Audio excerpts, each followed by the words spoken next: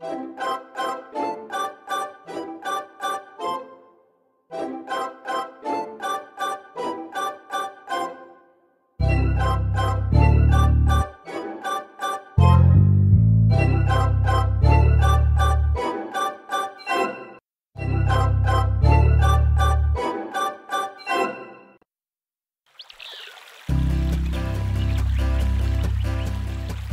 George. Hey. What? I think you have got one. Huh?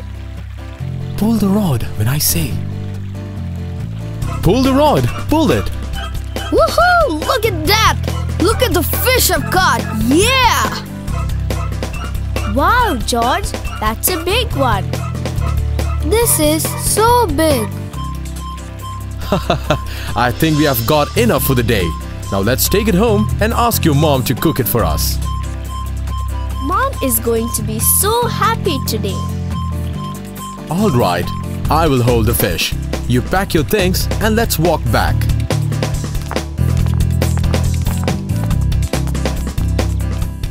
Father, in the class yesterday, you told us that Hosea experienced the pain of loving as God did. Why did you say that? That's because... Hey, do you want to hear the story of Hosea as we walk back home? Yes, Father. Tell us the story, please. Alright, now listen carefully.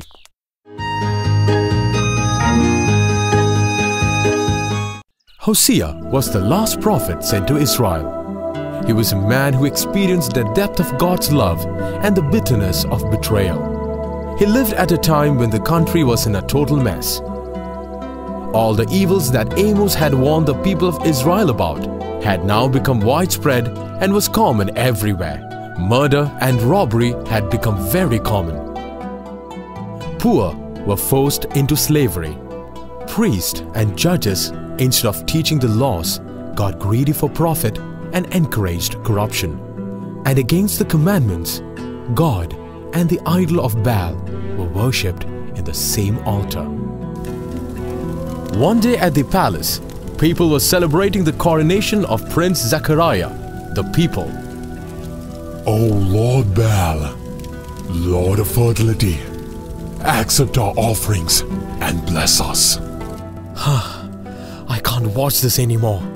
Prophet Diblaim, why don't you say anything against this cruelty? I'm an old man. What can I do? Hosea, I'm heartbroken. Why are you crying, Master? Do you see that woman dancing over there?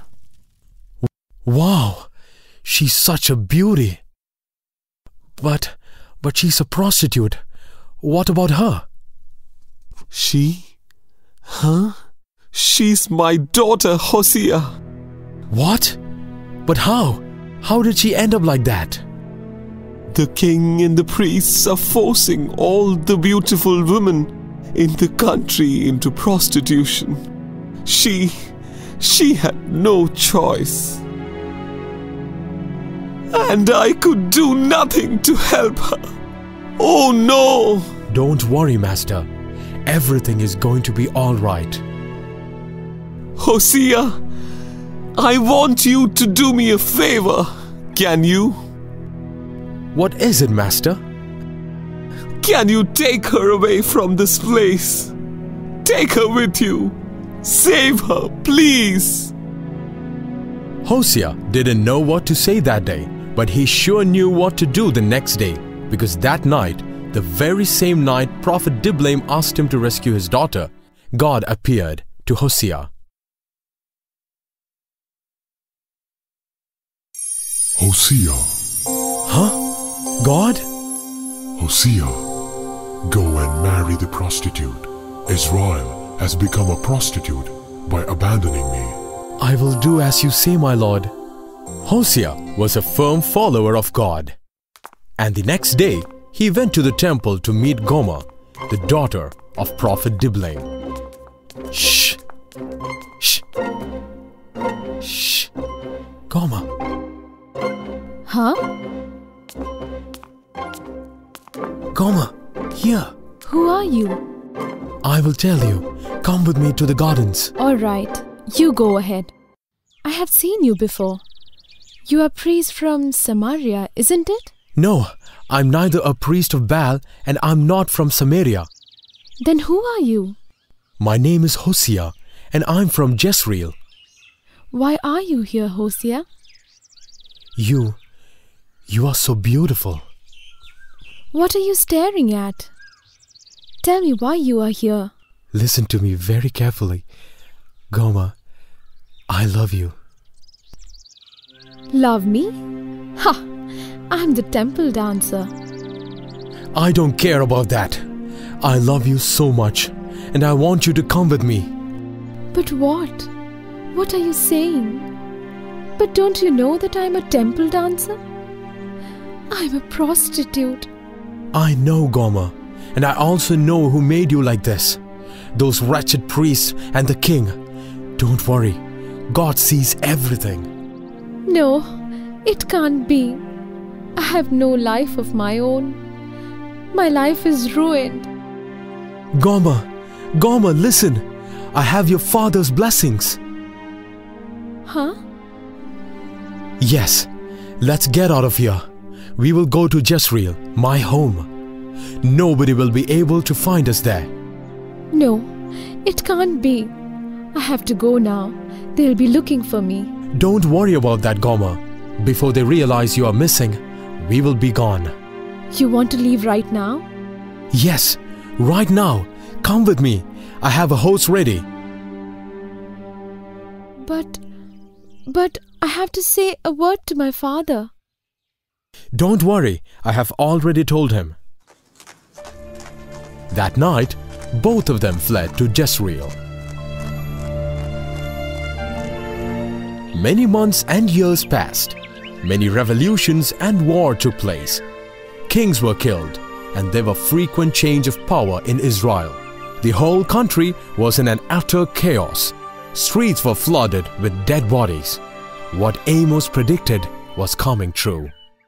In the meantime, Gomer gave birth to a child. Gomer! Come on here. Take a look at our child. He is so beautiful. What are we going to call him? Have you decided on a name yet? Yes, we are going to call him Jezreel. What? Jezreel? But it's the name of a place. Yes, it was a place where Jehu the captain killed the king. I know that, but why that name for our son? Because the captain was unfaithful to his master. He should have loved him and protected him, but instead he killed his own king. But... Don't worry, Gomer. We Israelites have become like that captain. Instead of serving the Lord, we have turned our backs against him. Our son's name will remind us the condition of our home and the country. Hosea, please. No, Gomer, I have decided. We are going to call our son Jezreel. It was God who asked Hosea to name the child Jezreel. The name reflected how sad Hosea was about the condition of his home. Hosea had become a very sad and grave man. He always prayed to God and was very serious all the time.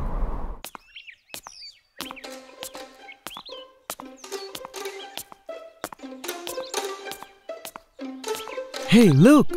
It's Hosea! Yes! Hosea! Hosea here! Huh? What is it? Come here, Hosea. Let's chat for a while. Yes, come here. You are always looking so serious. I'm sorry, but I can't. I have to go somewhere now. Why? You want to go to another temple? What's the use of praying all day? Come sit here and have fun for a change. No, I can't. Hey, did you hear the name he has kept for his firstborn son? What is it? It's Jezreel. But it's the name of a place, isn't it? This guy is crazy. Don't worry about me. I think you should stop ignoring your true God and worship Him instead of making fun of me. Are you saying that Baal is not the true God? You know it, who the God of Israel is, and yet you choose to ignore Him. You are now running behind idol worship. That's against God's commandments. Hey Hosea, don't let the soldiers hear you talk like this. They will behead you if they hear you insulting our God Baal. Yes, you can go away, my friend. We don't want to be seen along with you talking. Otherwise, we might get into trouble too. Yeah, go away. We don't want you here. All right, I'm going. People made fun of Hosea because he was always sad and serious. But Hosea was more worried about his God and his country. What Amos predicted was coming true. The kings were killing each other. A few days back, the military commander killed his own king and became the ruler of Samaria.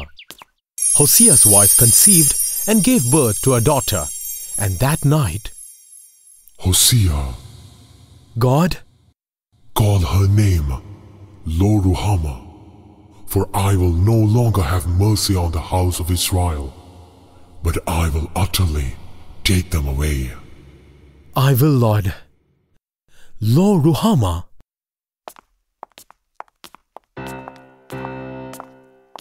Mother! Come here, son. Look at your baby sister. Wow, she's so beautiful. Isn't she? Daddy! Dear, My husband. she's really beautiful. We are going to call her Lo-Ruhamah. What? No, I'm not going to name her that. We are going to call her Sarah. No, we can't.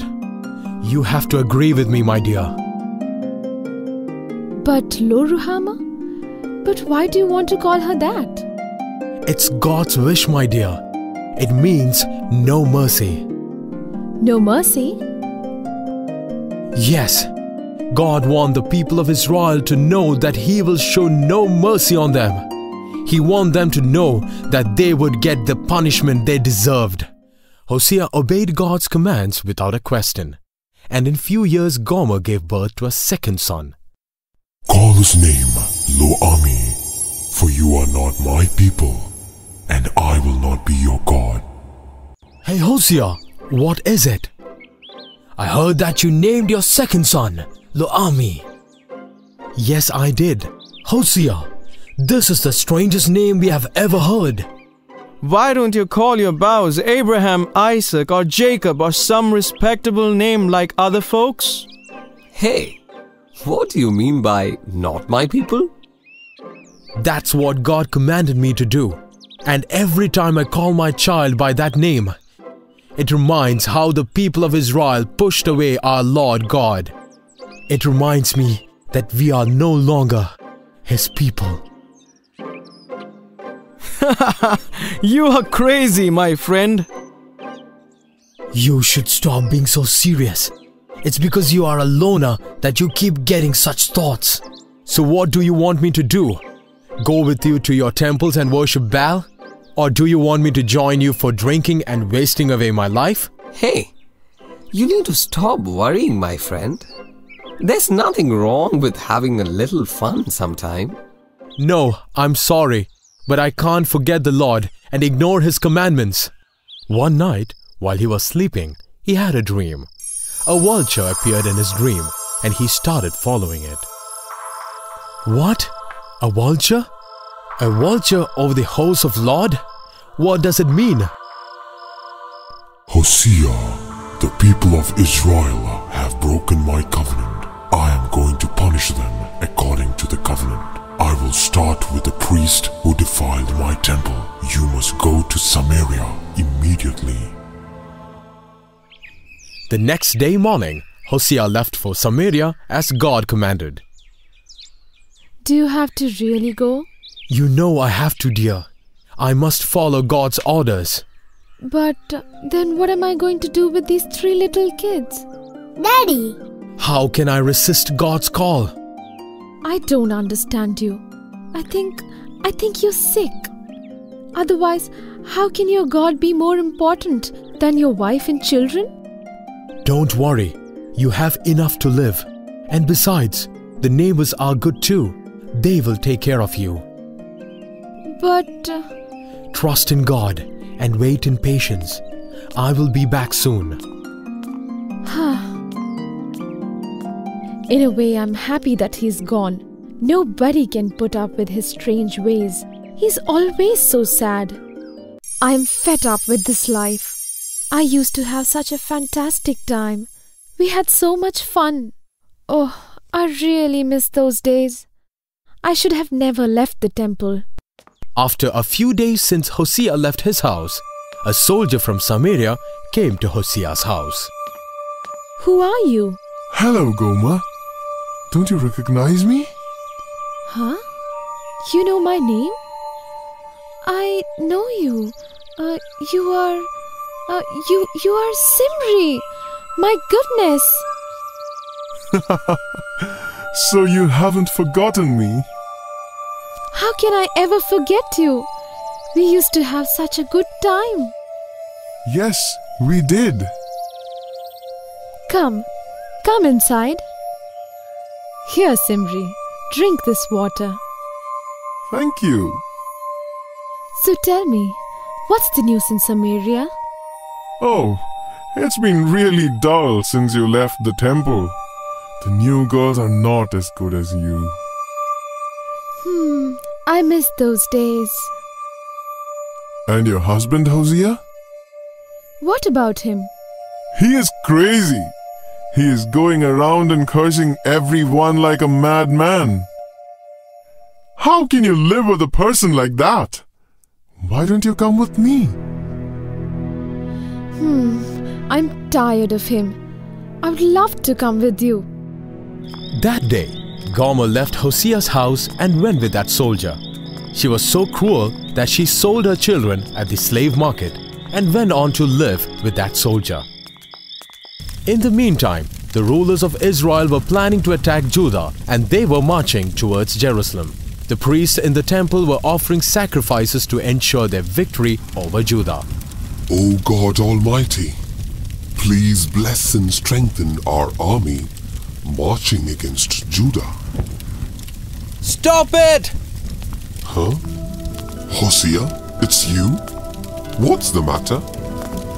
Judah is our brother and they are begging for peace. Are you offering sacrifices to destroy our own people? It's the king's order. We offer sacrifices for the good of the people. You offer your sacrifices to this peace made in gold. You forcefully take what belongs to poor. Hosea, watch your words. Don't you remember what happened to Amos? I'm not afraid. You consider the prophets mad and you silence them. And now you are threatening me. The day of the disaster is here. Get out of here! Guards, take him away! Leave me! You defile the country with your crimes. The fire of God's wrath is coming from the north. It will purify this land. My house, what happened? It's all gone. What happened here? My wife, my children, where have they all gone? Hey, is it you, Hosea? Yes. Do you know what happened to my wife and children? Hosea, I'm so sorry to tell you this. After you left, your wife stayed around for a while. But one day, a soldier from Samaria came and she left with him. Gomer, why did you? And my children, what happened to my children? Oh, Hosea, I didn't realize Gomer was so cruel. She sold her children in the slave market and she enjoyed with the money she got. She stayed with that soldier for 2 months.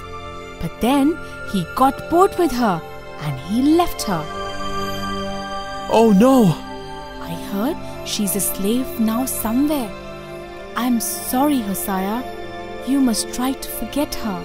Oh Gomer, how could you be so cruel?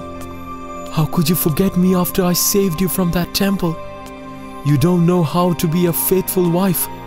And our children, how could you do that to them? Hosea was heartbroken. The person he loved the most had left him. He now truly understood the pain of God. He understood how it felt like when someone you loved turned their backs on you. Oh no, my kids, my darling. No, I'm not going to let her go. I'm not going to rest until I find you. You are mine. I'm coming for you. Hosea traveled for many days searching for Gomer. He didn't rest, and he went under a lot of pain. And one day, he finally learned that she was working at a house in Bethel as a slave. Hello, sir. Who are you? My name is Hosea. I heard that my wife Gomer is working here. What? So Gomer has a husband? I can't believe it. You may laugh as much as you want, sir, but I want my wife back. All right. You can have her. No problem. But you will have to pay me. I'm ready to pay you. How much do you want? Give me 50 shekels of silver and I'll let her go. Hosea paid for Gomer's release, and he released Gomer. Gomer! My husband. Dear, you're looking so miserable. I'm so sorry. I should have never left you. Come with me, dear, and never leave me again. No, I don't deserve such love. Don't say that. Our life is a symbol of Israel. All these happen to us so that the world can understand what Israel's sin is and our Lord's love for us. I have been taught a great lesson today. Israel is like an unfaithful woman. She went after other gods and idols, but our Lord will never abandon her. Even as I love you, in spite of all your sins, so does God love all His people in spite of their wickedness. So he learned the lesson that even when God is greatly displeased at us, He loves us, and when we return to Him, He will receive us. Wow! Wow! And what about their children? Did he get them back? Yes, he bought them back from the slave market and he got them home. That was a great story, Father. You liked it? Yes. Alright. This fish looks quite tasty. I'm hungry. I'm gonna start eating. No, wait. Let's finish with the questions and then we'll start, okay? Yes, Father. Alright, now tell me who was Gomer's father? Gomer was the daughter of Prophet Diblaim. That's correct. What was the name of Hosea's children? Lucy, can you tell me the name of his first son? Hosea's first son was named Jezreel. And why was he named that? Hosea named him after the place named Jezreel, where Jehu, the captain, killed his own king. That's correct, Lucy. And now, George, you tell me the name of his daughter. Hosea named his daughter Lo Ruhma, which meant no pity. That's correct, George. Can you also name his second son? His second son was named Lo Ami, which meant not my people. That's very good. That's all for today. We can start with the food now. Father, which story are you going to tell us tomorrow? Oh yes. I will tell you the story of a farmer who rose to protest against the violence and injustice. The story of Micah. Now, let's stop talking and concentrate on the food now. I'm hungry too.